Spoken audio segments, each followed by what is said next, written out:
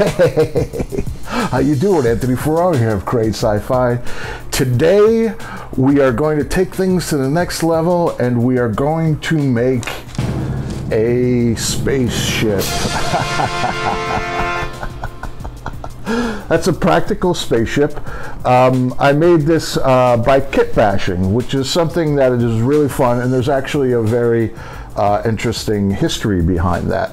Now, typically movies from the 70s and early 80s, if you saw a spaceship, obviously it was going to be made by hand. One technique that they used a lot is that they would use parts from model kits, you know, like World War tanks and battleships and things like that, and they would take the little pieces from the models, the greeblies, as some people call them, and use those to make it look like something that was built by people or aliens. So it's a really fun thing to do. In Galactic Galaxy, I do it a lot, but I do it digitally, right? I do it in 3D. What I will do is get a couple free models or something that I only pay $10 or $20 for, and then you bash them, you mash them together, and you get something interesting. This kit bash I did from the dollar store.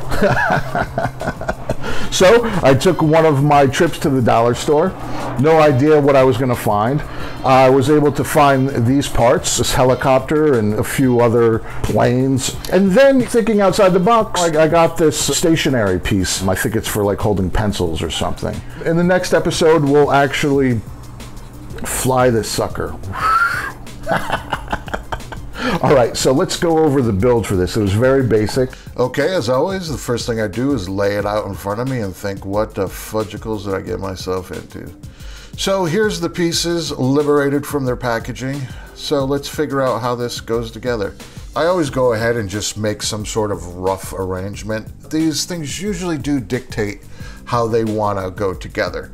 So first thing I start doing is just liberating these parts. I cut off all the little pieces that I know I won't be using, unscrew things, start cleaning things up. And now I'm starting to realize, okay, it wants to go like this. And again, I sincerely mean this. It starts to tell you, okay, this is the way it's going to have to go together, and you just need to be open to that.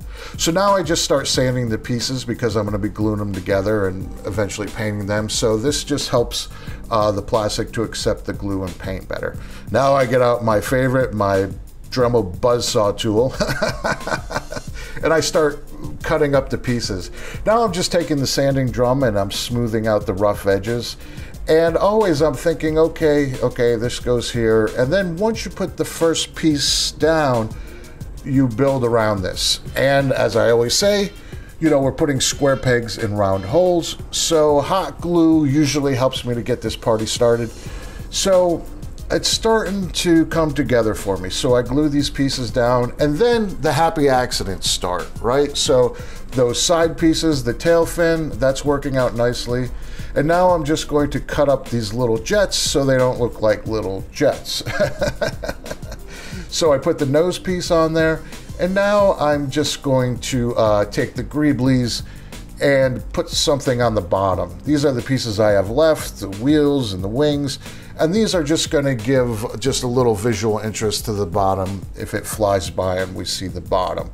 And I super glue these down. I use the kicker, so that happens pretty quickly. And again, that looks kind of goofy, right? But you know, when we put some paint on there, it'll start to fuse the whole thing together.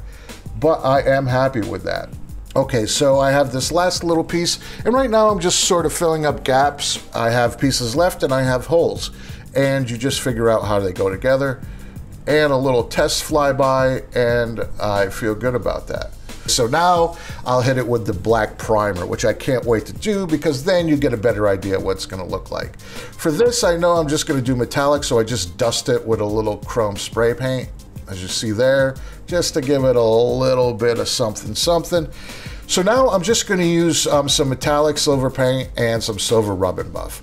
I do a really light brushing on here, almost like a wash. I'm going for a translucent look, and it's basically taking that black primer and making it look like a gunmetal, and you see the difference there. Now I'm just applying this all over the whole piece now, and again, it's giving it that gunmetal look. And another flyby.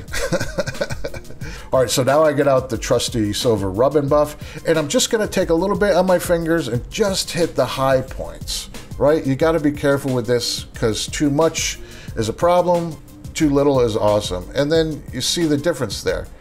Now there's with the rub and buff, right? It just catches the light a little better. So now I finish that up and do a little light test, and that looks good. So now I'm gonna hit it with a clear coat just to seal that all in. And I'm gonna add in the back vent here, I have this piece of plastic from a Trapper Keeper, right? And I save these things specifically for use of something in the future that I don't know. And in this case, of course, I need a little tail light. So I cut out a piece, and now I'm gonna take some aluminum tape just so that there's a reflective surface in there, because I'm gonna bounce a very basic LED light in there that I picked up from the dollar store. It's just something I hot glue in there, and then, yeah. And again, that's just to add a little visual excitement when it flies by. So here's another test flight, and that looks good. So here's the finished piece. Little profile. Another flyby, happy with the flybys. And that light is just gonna be a little detail, and I'll use that to cue whatever effect I use. That was a lot of fun. And I have to thank you. I've always wanted to make one of these, and what motivated me was I thought it would be something great to share with us on this channel. So, you know, this was my first time doing this. As always with my builds, I do these pretty quickly, more proof of concept. If I was going to do this for an actual film, I probably would take more time and do better seams, but, you know, we know how this works now. And I'll be doing a video next where we shoot this practically and comp it into outer space. And again, you know, I'm excited. I know how it works in theory, and I'm going to learn how to do that with you. And so we'll go on that journey together.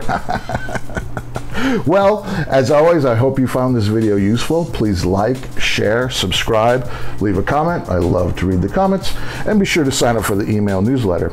And remember, I'm just here to help make sci-fi.